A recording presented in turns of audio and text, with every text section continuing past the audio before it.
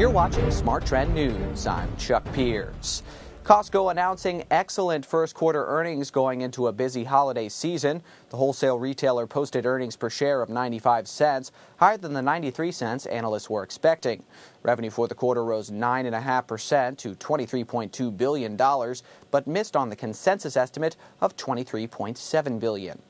The increase in revenue and EPS indicates a 30% rise in profits, which Costco says is mostly due to higher membership fees and a rise in comparable store sales.